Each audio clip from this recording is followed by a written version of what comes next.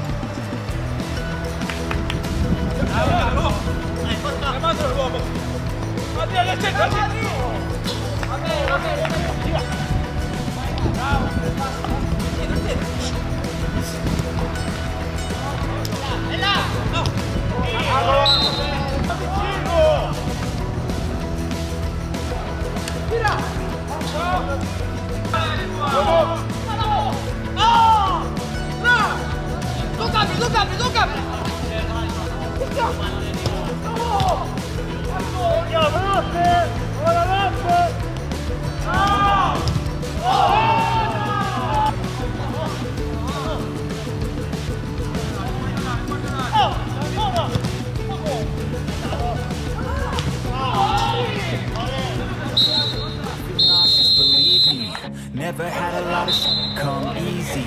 Had to work hard, struggle just to be me. Had to rise up just so they could see me. Did what I had to do just to feed me. And what was left over I put towards my dreaming. But the only thing in life that has meaning are the things you gotta work for, believe me.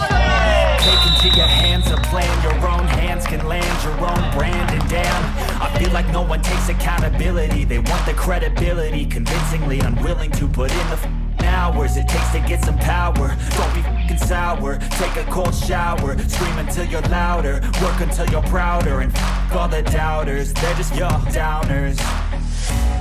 I swear to God they all let me down.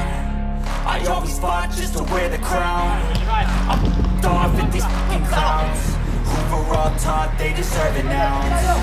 It's only worth it if you work for it. It's only worth it if you work for it.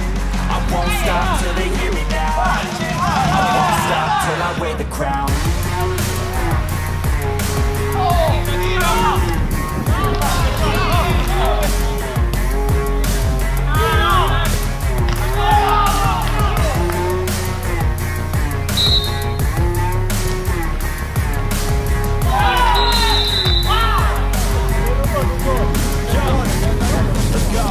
I'm just telling you to fight for your dreams, but it's not what it seems. Man, it's hard to be seen when everybody wants.